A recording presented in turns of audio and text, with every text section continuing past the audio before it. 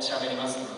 If it's within his power, he will try to answer any and every question possible.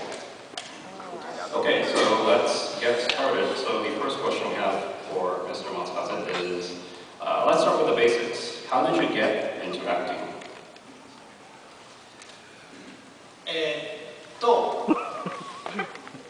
1997年の電気戦隊メガレンジャーがパワーレンジャーみたいなやつ。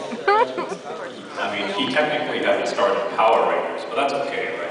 日本の電気戦隊メガレンジャーに97年に出たんですけど、その前に実はエキストラ、生徒 A とか通行人とかやるエキストラの事務所に1年間入って、1年間やって何も芽が出なかったり誘いが来なかったらやめようかなと思ってたところ1年経ったぐらいでメガレンジャーのオーディションの話が来て、それを受けて受かったのがデビューですね。So, I'm sure as many of you are aware, his first role was in 1997 in Mega Ranger as Mega Blue. Before that, when Mr. Matsukaze graduated high school, he enlisted in an agency that kind of cast him as an extra for various roles, like student A, random pedestrian B, stuff like that. And he did that for a year. And if after a year, kind of like a trial period, he wasn't able to keep consistently getting acting roles, and he was gonna give up on it. But obviously, he landed, one of the starring roles, so it all worked out for him.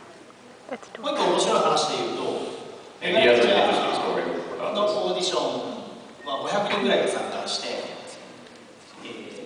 各所2人ずつ、レッド、トゥーネン、ブルートゥーネンみたいな、各所2人で10人までが最終審査、5次審査まであったかな。で、僕は最後までレッドの候補で残ってたんです。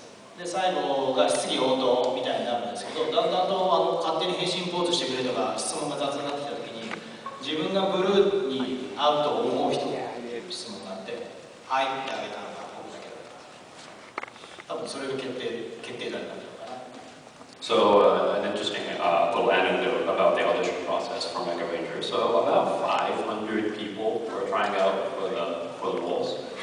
And the way they cut it down is they trimmed down every position, so the Red Ranger, Blue Ranger, etc., into the final two, the top two.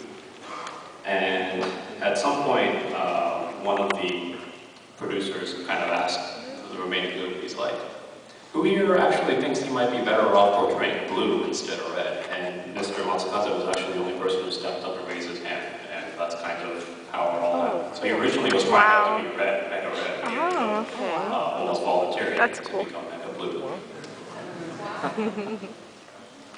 その作品の変身前、変身後、ロボットの変身前、僕らのだけが切られて、編集されて、さらに撮影がプラスされたのが皆さん大好きなパワーレンジャーです。